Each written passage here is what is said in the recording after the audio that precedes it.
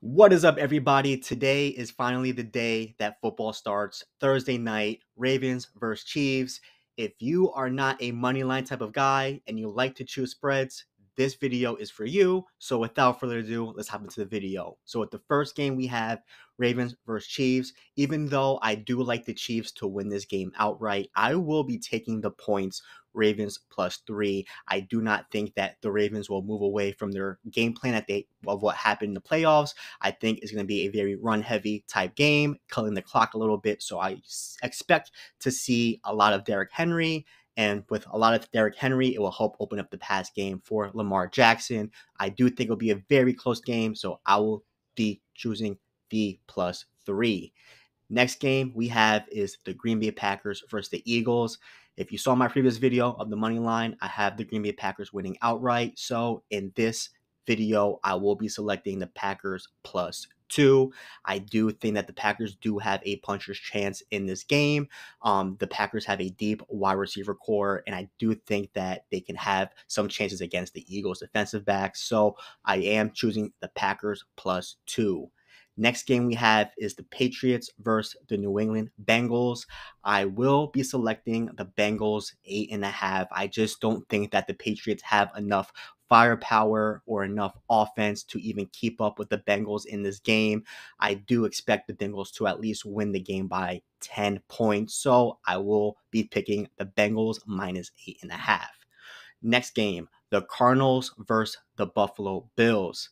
I think the Cardinals are going to win this game. I will be taking the juicy line, and I will be taking that 6.5 points.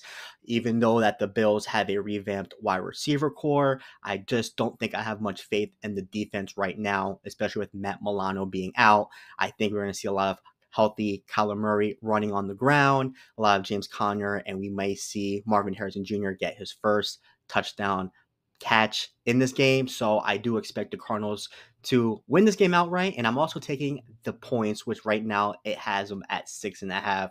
I think there's a great chance that the Cardinals could keep it close, if not win the game outright.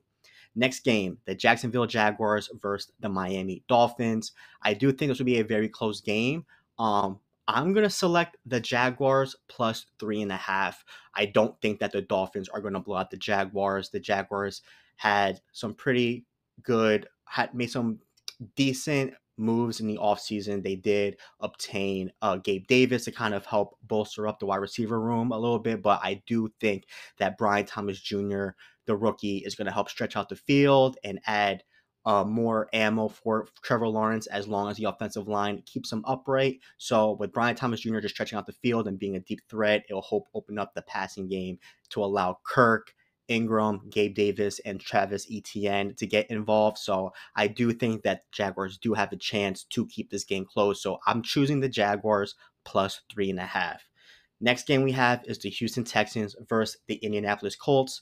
The line is -3. I am taking the Texans -3. I think the Texans can win this game by at minimum a touchdown. Even though that Anthony Richardson is playing and he's going to be on the field healthy, I just don't think that the Colts pass defense have enough firepower on defense to stop this high octane offense that the Houston Texans have with CJ Stroud, Joe Mixon, Diggs, Dell, and Collins and Schultz. So there's a lot of offensive heat on this team, and I think that CJ Stroud may have a field day on this pass defense. So give me the Houston Texans -3. The Minnesota Vikings versus the New York Giants. I do have the Vikings winning this game outright. The Vikings will win this game outright, and I will be taking the Vikings -1.5. I do not think that the Vikings and the Giants game will be close that people may think it will be. But I'm okay taking the -1.5. I think this could be a game that the Vikings could probably win by a field goal, 4 points maybe, but I'll take the Vikings -1.5. The Tennessee Titans and the Chicago Bears. Right now the lines are 3.5. I'm going to be taking the Titans 3.5. I do think that the Bears could win this game outright, but I do like the changes that the Titans made in the offseason. New head coach, new offensive coordinator. They did give Levis some weapons in the offseason by obtaining Calvin Ridley and Tyler Boyd. It's up in the air of how Hopkins is going to be in week one. But the Titans are going to be a very pass heavy team, and I can see a backdoor cover occurring towards the end of the game where the Titans will make it close towards the end, even though it may not be close throughout the game. But I can see a backdoor cover occurring with this pass heavy offense. So I'll take the Titans 3.5. Next game we have is the Steelers versus the Falcons. I do think that this game could come down to a field goal, and right now the lines are 3.5. I do think the Falcons can win this game outright, but give me the Pittsburgh Steelers at 3.5. Had the lines been at 3, may have taken the 3 with the Falcons, but if you're going to give me the hook, 3.5, I'll take the Pittsburgh Steelers 3.5. I think that we can see this game coming down to a field goal in which I'll like the Steelers to cover.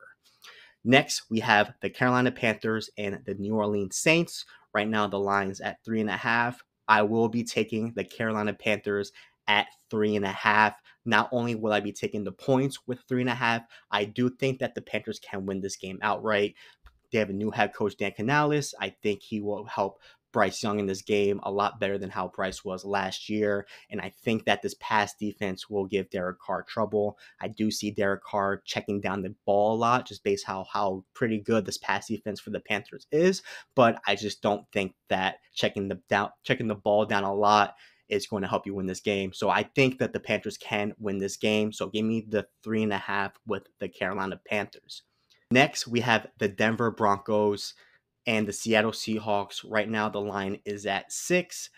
I will take the Seahawks -6. I think the Seahawks can win this game by at least a touchdown. Mike McDonald's first game as a head coach. I think he'll get this defense up to par, especially the run defense. And I think that Geno Smith will be clicking his new offensive style. This will be a very tough game for Bo Nix in his first game. So I think the Seahawks can win this game by a touchdown. So give me the Seattle Seahawks -6. Las Vegas Raiders and the Los Angeles Chargers. The lines are at 3. I do have the Raiders winning this game outright, so I will be taking the points with the Raiders. And if the Raiders do not win this game outright, I do expect this game to be pretty close, probably within a field goal. So give me the Las Vegas Raiders +3. Dallas Cowboys and the Cleveland Browns. Right now, the lines are at 2.5. It was about 3 earlier in the season, earlier in the week. I will be taking the Cleveland Browns -2.5. I just don't trust the Cowboys on the road, especially as underdogs. Don't think they covered last year as road dogs, and I expect the same to happen in week one. The Browns have a very good pass defense and a very good defense when playing at home. I think they can give the Dallas Cowboys some trouble with their offense, and the Browns are pretty much one of the most run-heavy teams in the league, and I do expect them to kind of keep the ball on the ground, run the clock out, and keep the ball out of Dak's hands. I do and will be taking the Cleveland Browns -2.5. The Commanders and Tampa Bay Buccaneers. Right now, the lines are at 3.5. I will be taking the Buccaneers -3.5. This is a game where I could think that the Buccaneers can win this game by a touchdown. Jaden Daniels' first game, I think it might take him a couple weeks to get up to par. So I do think that the Buccaneers can win this game by a touchdown. So I'll be taking the Buccaneers -3.5. The Los Angeles Rams and the Detroit Lions. I do think this is a game that the Lions will win, but give me the Rams +3.5. I can see a backdoor cover occurring, especially with Matthew Stafford slinging the ball around. And this is a game where they can kind of pretty much keep it close towards the end. This is a game where the Lions are going to keep the ball on the ground, especially with the loss of Aaron Donald. I think there's a big hole on the defensive line, but the Rams keep it close with Matthew Stafford slinging the rock in his former house. 3.5 backdoor cover towards the end of the game. And last but not least, the New York Jets and the San Francisco 49ers. It is at 4.5 right now.